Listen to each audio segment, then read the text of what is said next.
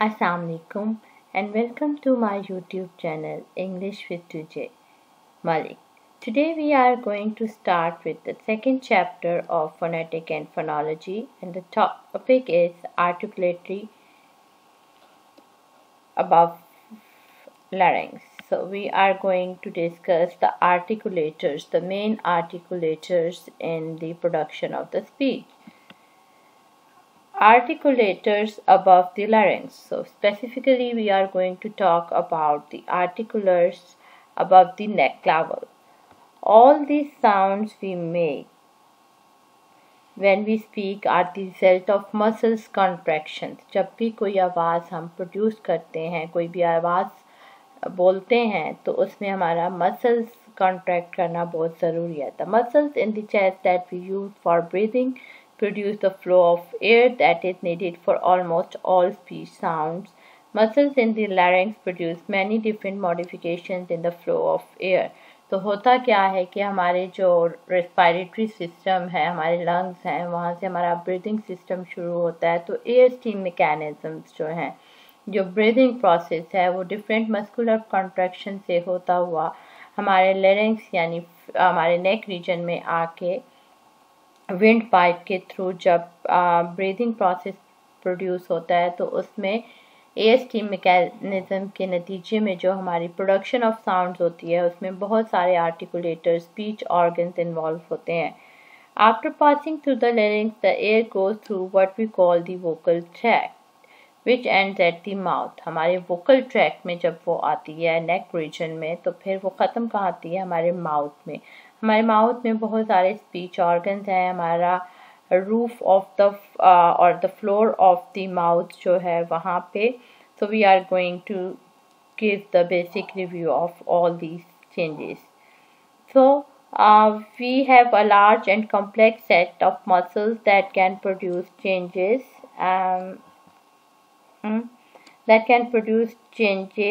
in the shape of the vocal tract, and in order to learn how the sounds of speech are produced, it is necessary to become familiar with different parts of the vocal tract. अगर हम जानना चाहते हैं कि इंसानी speech जो है वो कैसे प्रोड्यूस होती है, तो हमें वोकल ट्रैक्ट्स का पता होना चाहिए. These different parts are called the articulators, and the study of them is called the articulatory phonetics. So first have an overview of this mouth. We have upper teeth, then we have alveolar ridge, this is hard palate, and then we have a soft palate which is also called as velum. So यहाँ पे velum की opening and closing play an important role. अगर ये velum अभी इस picture में आपको open नज़र आ रहा है, एंड ये जो डेड जोन है ये हमारे नेक रीजन में प्रोवाइड करती है एक opening toward the nasal cavity. ठीक है, अगर velum ओपन है तो एक स्मॉल नैरो होल होगा जिससे हमारे नोज या नेजल साउंड्स प्रोड्यूस होंगी. और अगर ये वेलम जो है एक्सपेंड करके यानी सॉफ्ट पैलेट क्लोज होगी, तो हमारी सारी आवाज़ जो है वो हमारे एयर प्रोडक्शन के थ्रू हमारे माउथ में आएगी. तो आपने सुना होगा कि हमारे दो तरह के सिस्टम्स होते हैं स्पीच के. हम कहते हैं इसकी आवाज़ नाक से आ रही है, तो वो नेज़ल एक्टिविटी या नेज़ल कैविटी से साउंड प्रोड्यूस होती है. और स्पेशली जब हम कुरान मजीद या कुछ ऐसे टोन्स होती हैं इंग्लिश लैंग्वेज में भी जो हम कहते हैं नेज़ल साउंड्स हैं, तो नेज़ल साउंड्स तब प्रोड्यूस होती हैं जब वेलम ओपन होगा. वेलम क्लोज होगा तो सारी जो है हमारे ओरल कैविटी में साउंड्स प्रोड्यूस होंगी. Okay, so next we have pharynx. Pharynx is very important for articulatory point of view. और अगर हम यहाँ पे देखें तो हमारे जो मेन आर्टिकुलेटर्स हैं upper lips and the lower lips. सो ये तमाम के तमाम स्पीच ऑर्गन्स जो हमारी प्रोडक्शन ऑफ स्पीच साउंड के लिए इम्पॉर्टेंट है, यानी हम आर्टिकुलेटर्स कहते हैं. Now starting with the first one. Total we have 7 articulators in this discussion, and starting with the pharynx.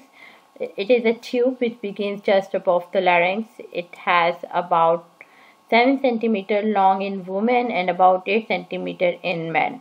and it is divided into two parts, the mouth and the other being the way through the nasal cavity. Now coming to the second part, velum. Velum, which is also called as the soft palate, is seen in the diagram, and yours is probably in that position now, but often in speech it is there so that air cannot escape through the nose. So have a look on it.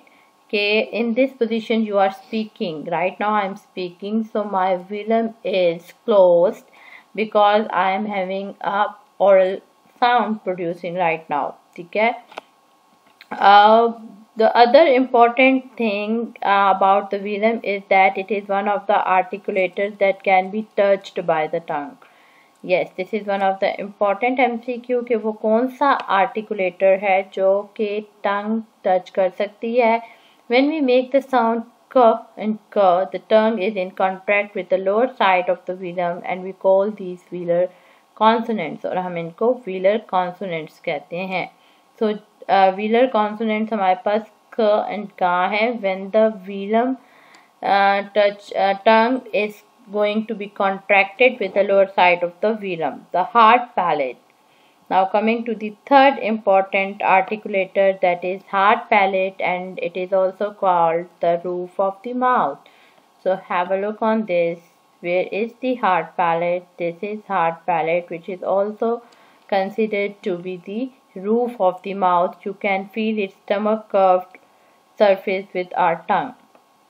Now the fourth articulator is alveolar ridge. Is between the top front teeth and the hard palate. It is somehow between the top front teeth and the hard palate, and you can feel its shape with your tongue. Its surface is really much rougher than it feels. ठीक है, alveolar ridge जो होगी वो between the upper teeth and हम यहाँ पे indicate कर सकते हैं over there, alveolar ridge, and alveolar ridge with your tongue, its surface is really much rougher than its feel. You can only see these if you have a mirror small. आप अपने आप को शीशे में देखेंगे मुंह खोल के, और जब आप गला ऊपर की तरफ करेंगे, so you can see the alveolar ridge. Okay, and sounds made with the tongue touching here, such as t and ta, as in tall and tall, are called alveolar.